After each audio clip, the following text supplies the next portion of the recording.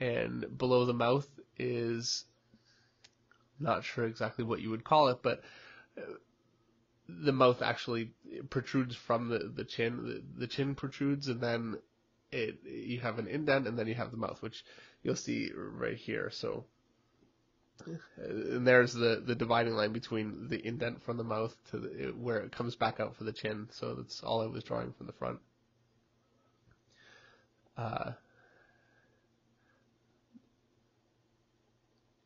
And I think it's actually very important. You'll notice on that side view of the mouth that the upper lip actually extends just out a little bit more than the lower lip.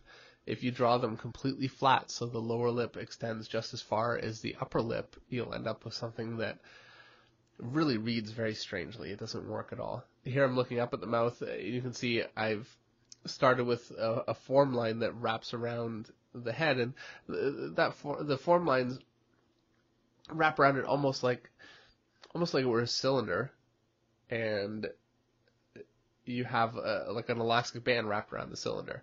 And so I'm just running my mouth along that line, the center line of the mouth, and the upper lip is actually much larger, much wider than the lower lip. You see very little of the lower lip, and the lower lip is actually curved upward into the upper lip because the whole mouth curves along that line. And here, looking at the bottom, I'm drawing a mouth that you're looking down on, so it's just the opposite. And because of that, the upper lip is actually very thin. You would see very little of it because it's curved away from you, and the lower lip you would see more of because it's angled towards you.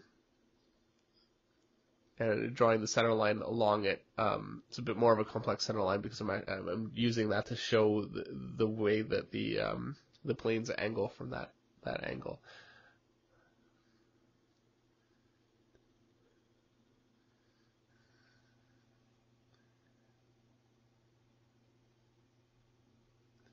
Okay, I'm going to go ahead here and draw an entire head because a very important thing, I think, with drawing a mouth is the fact that the mouth actually opens. And when the mouth opens, when the jaw opens, it doesn't just swing straight down. It works on a hinge. So I want to draw basically a simple skull shape. You can see I'm drawing the jaw as if it was a skull, and there's my hinge point right there.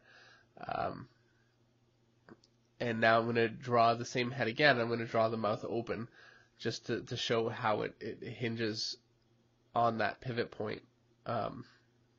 It's very easy to make the mistake of drawing the jaw just extending straight downwards, which when you see it illustrated the way that it is here, it seems strange that somebody would draw it that way. But when you're drawing a face with flesh on it and all that kind of thing, you're not thinking about the actual form underneath. It's very easy to make that mistake.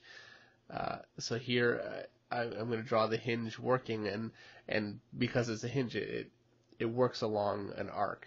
So the jaw actually arcs back, and that's how it opens, and that's the way to make it a mouth open, properly.